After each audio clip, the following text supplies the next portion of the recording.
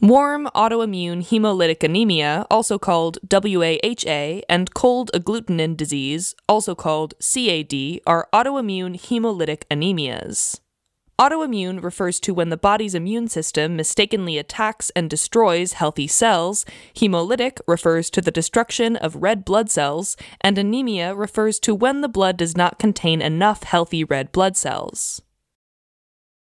In WAHA, hemolysis occurs more frequently at body temperature, hence the name warm. It is the most common autoimmune hemolytic anemia and can occur at any age. In CAD, hemolysis occurs more frequently at cold temperatures, hence the name cold, usually between 37 to 39 degrees Fahrenheit or 3 to 4 degrees Celsius. Conversely, CAD is less common and generally occurs between 40 to 80 years of age. The symptoms of both WAHA and CAD vary depending on severity. Symptoms often include dizziness, palpitations, shortness of breath, dark urine, pale skin, jaundice, and fatigue. In severe cases, individuals may experience chest pain, confusion, fainting, and lethargy, as well as abnormalities in heart rate and blood pressure. Individuals with WAHA may also develop an enlarged spleen, causing a full feeling in the abdomen. Individuals may also develop blood clots that can form in the legs, called deep vein thrombosis, and cause symptoms such as pain, swelling, redness, and warmth in one leg. Clots can detach and travel to the lungs, called pulmonary embolism, causing symptoms such as shortness of breath, chest pain, and coughing up blood. Individuals with CAD may also experience circulatory symptoms such as cold fingers and toes, and painful bluish or reddish discoloration of the fingers, toes, ankles, and wrists, also called Raynaud phenomenon. In WAHA and CAD, the immune system produces autoantibodies, which in this case are antibodies that target the body's own healthy immune cells. In WAHA, usually IgG antibodies tag the red blood cells, which are then transported to the spleen to be destroyed. In CAD, usually IgM antibodies tag red blood cells, causing them to clump together or agglutinate.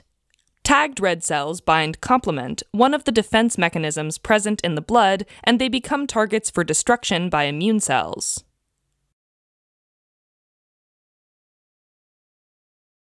Primary or idiopathic WAHA or CAD occurs when the cause of autoantibody production is unknown.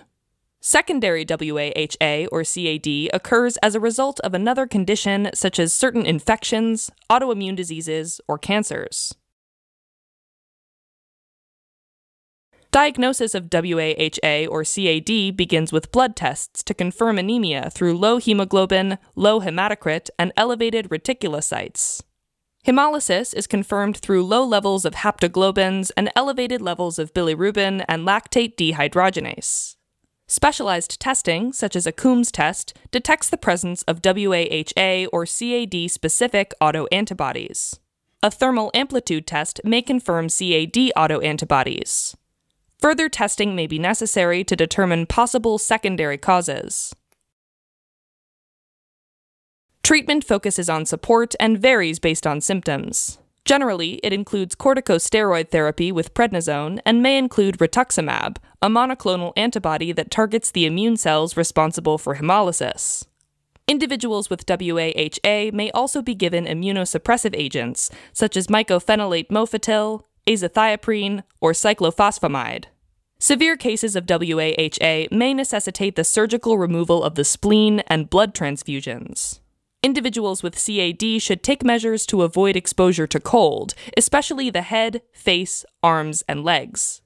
Rituximab may be given in combination with prednisone or with chemotherapy agents such as fludarabine or bendamustine. Blood transfusions may also be necessary in severe cases of CAD. As a quick recap, warm autoimmune hemolytic anemia, or WAHA, and cold agglutinin disease, or CAD, are autoimmune hemolytic anemias characterized by the production of autoantibodies that cause early destruction of healthy red blood cells. Hemolysis occurs at body temperature in WAHA and is promoted by cold temperatures in CAD. Symptoms vary based on severity and include dizziness, palpitations, dark urine, pale skin, jaundice, and fatigue. Individuals with WAHA may also develop an enlarged spleen or deep vein thrombosis, whereas individuals with CAD may experience Raynaud phenomenon. IgG antibodies are primarily responsible for WAHA, whereas IgM antibodies are responsible for CAD. Diagnosis involves a thorough clinical examination, including blood and specialized testing. These tests identify the presence of anemia resulting from hemolysis. The Coombs test confirms the presence of autoantibodies associated with WAHA or CAD. Treatment is supportive and varies based on symptoms. Therapy includes prednisone and may include rituximab alone or in combination with other agents, such as immunosuppressive agents in WAHA and chemotherapy agents in CAD. Severe cases may necessitate blood transfusions.